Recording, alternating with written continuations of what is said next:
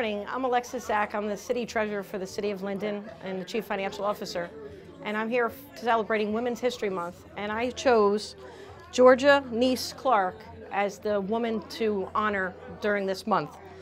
Georgia Niece Clark was the first woman treasurer of the United States, serving from 1949 to 1953 under President Harry Truman. She was also from the Democratic Party, and she lived to the age of 97. Here in Linden, we have a strong value of serving, and as a female, we have a very strong council president, Michelle Yamakaitis, who is a trendsetter and the first council president of Linden. And I was honored enough to know Louise Hasbrook, who had been the first female treasurer in the city of Linden. So I celebrate Women's History Month. And again, Georgia Niece Clark was the first female treasurer of the United States, serving from 1949 to 1953. Thank you. Hello, I'm Michelle Yamakaitis. I'm the council president from the city of Linden. I'm here celebrating Women's History Month at the Art House. The person I'm presenting is Ellen Swallow Richards, who was born in Massachusetts, and she was the first woman to attend MIT. She obtained a bachelor's degree within 3 years and obtained her second bachelor's within 4 years. Ellen continued at MIT, and they refused to give her a PhD, which she did earn. In those days, women were not allowed to she was the first woman to ever attend MIT, and they would not allow her to obtain the degree of PhD. She specialized in chemical engineering, and she actually set the standards for the sanitary sewer systems that we know today. Very involved with the Board of Health. When she took a position as a professor at MIT, she did it for no salary. So as you can see, she set the standards for women in the educational and chemistry industry today. So again, this is Ellen Swallow Richards.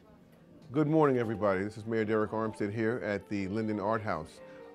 Today we're celebrating Women's History Month, and the person I've chosen is Katharine Graham, and I'm sure there are thousands of other women who have contributed to our country. But I chose Katharine Graham. She is a first female Fortune 500 CEO, and and I chose her because I think that my grandmother, Jimmy Lee Armstead, was a CEO in her own right down on Southwood Avenue, and she actually put us on the map. She put the Armstead family on the map, and that's not to say that my grandfather wasn't a hard worker. He worked very hard, but she managed the money, okay, and she was very instrumental in our purchasing of property on Southwood Avenue, and with all those children, she had 12 children, and she still was able to, able to raise a family, buy property, and garner the respect of the folks here in Linden, and I won't hesitate in saying that she really put the Armstead family on the map. A great woman at a time when it was very difficult to be successful in our country. She did an outstanding job raising children and being active in our community. God bless you, Jimmy Lee Armstead, and God bless our family for all you've done for us. God bless the city for having a person like you come here. Okay. Good afternoon. My name is Councilwoman Lisa Ormond. I'm from the 1st Ward in Linden. And for Women's History Month, I'd like to speak a little bit about Melinda Gates.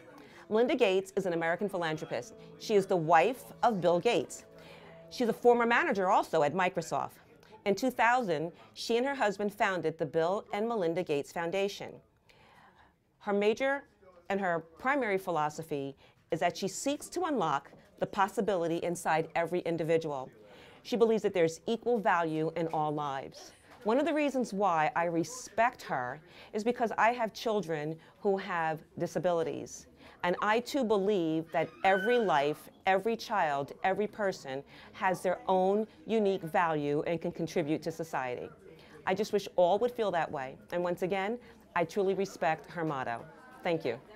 Hi, my name is Kira Ann Ormond, and I'm the daughter of Councilwoman Lisa Ormond, and I'm going to be sharing with you for Women's History Month, Frida Kahlo.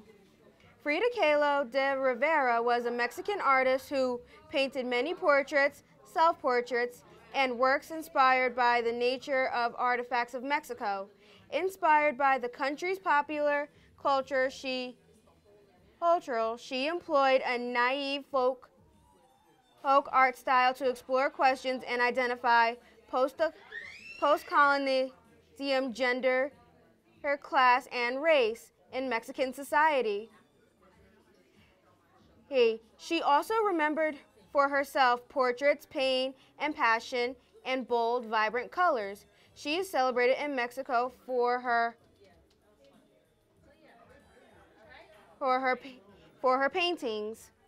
Well, this kind of gives me feedback about her, and I like how she gives art because I love art as well, and art is actually one of my types, and I love drawings and paintings because I learned about them in history in 6th grade, and my teacher taught me about different artists like Pablo Picasso, Leonardo da Vinci, and Vincent van Gogh.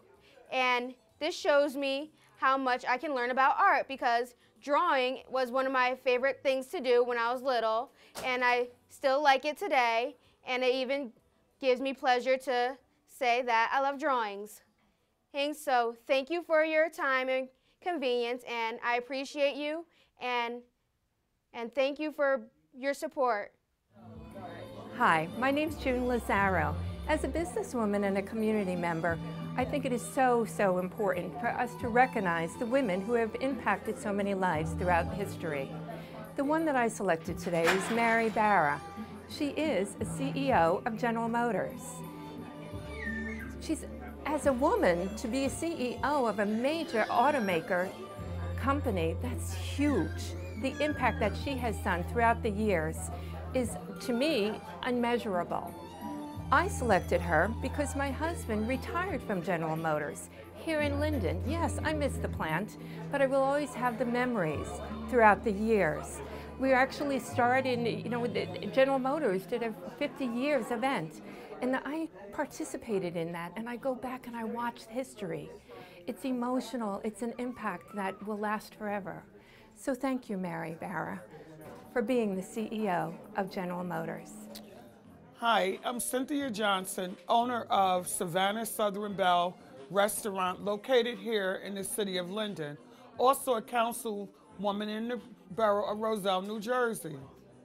Member of the SID committee here also in Linden, New Jersey. Wilma Randolph was born June 23rd in Brentwood, Tennessee. Wilma made history in 1960 in the Summer Olympic Games. Upon her uphill battles, when she was born or diagnosed with polio at the age of 4, she did not let that stop her from accomplishing all of her dreams. She was born into a family of 11 siblings. From her prior father, her dad remarried, and it became 6 more. Wilma did not let the odds beat her.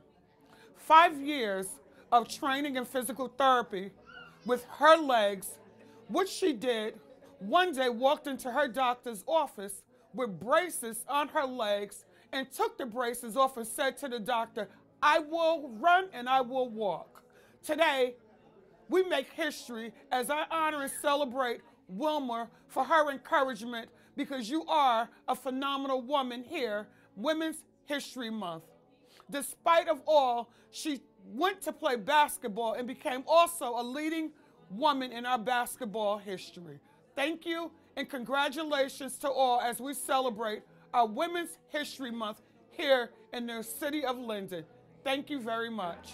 I'm Giovanna Callan, a Linden resident, and here is Amina Turner. And today we'll be talking about Joelle Prestige. She is an African-American political science citizen, activist, educator, and author.